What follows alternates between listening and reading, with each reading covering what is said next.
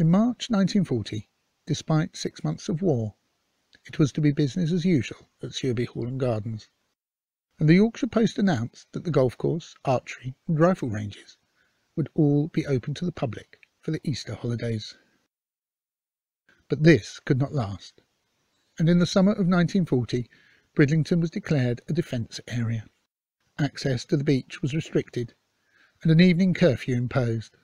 Sewerby Hall and Gardens, once described as Bridlington's beauty spot, would, for the next 5 years, have a new role, supporting the nation's war effort.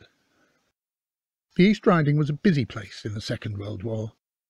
Airfields sprang up to accommodate bombers that would take the war to Hitler's Germany, and the RAF also operated rescue boats out of Bridlington harbour. The Wolds became a training ground for Allied troops of all nationalities, and tanks could be found at Sewerby Heads, whilst the boarding houses of Bridlington became home to thousands of soldiers. Sewerby Hall's main role during the war was as a hospital of 80 beds for personnel from RAF Bridlington, Carnaby, Catfoss and Lisset. The drawing room and orangery were converted into wards, and beds were often moved outside to allow recuperation in the gardens.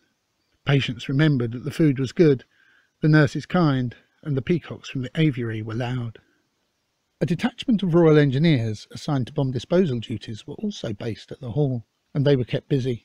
27 people died in air raids over Bridlington, and over 100 buildings were destroyed, amongst them Foley's Cafe, established in the early 1900s by the hall's former butler.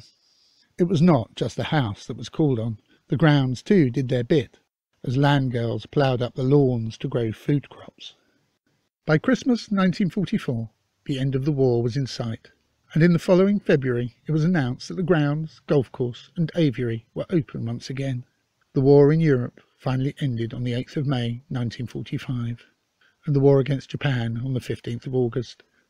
In the months that followed, the house and garden were demobbed, and on the 10th of June 1946 they were officially reopened. A little battered from the experience, but Bridlington's beauty spot once again.